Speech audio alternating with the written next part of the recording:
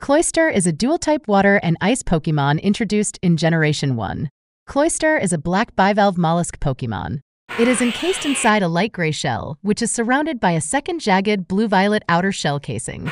It has one barb-like spike protruding from above its head and multiple conical horns on its outer shell.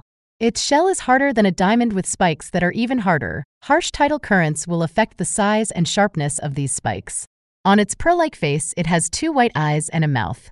Aside from its face and head, its internal anatomy has never been seen.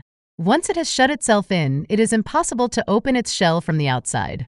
This impressive defense allows it to withstand anything from a bomb blast to even a missile strike. Cloyster typically only opens its shell to attack an opponent. However, it is fully capable of retaliating against any enemy with its shell tightly closed.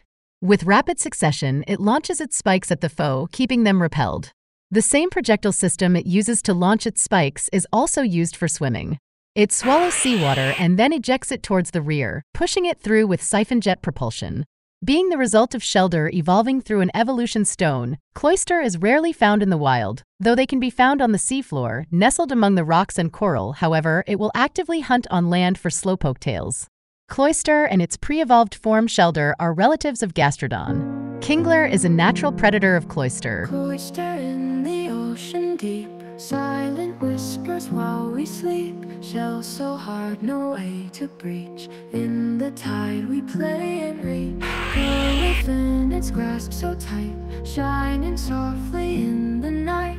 Hidden secrets out of sight, mystery is pure delight. Cloyster, Cloyster, strong and free, guarding treasures in the sea. Cloyster, Cloyster, hear our plea. Keep your beauty just for me.